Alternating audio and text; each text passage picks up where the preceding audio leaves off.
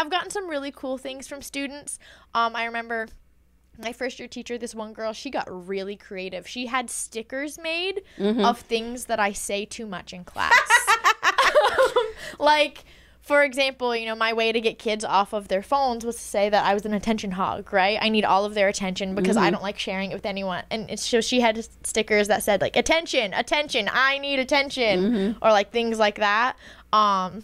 She also got me, like, a mug. You know, the kids know that I always have my tea. Yeah, I always have tea. 700 mugs. I do have way too many 700 mugs. mugs on the wall. I got so much hate on, like, not like actual hate, but like fake hate on this video because I now use soup bowls as a tea mug because they hold more. They hold You more use liquid. an actual soup bowl. Yeah, the little soup bowl because it holds more liquid, and I need more caffeine in my life. Do you though? Yes. Do you though?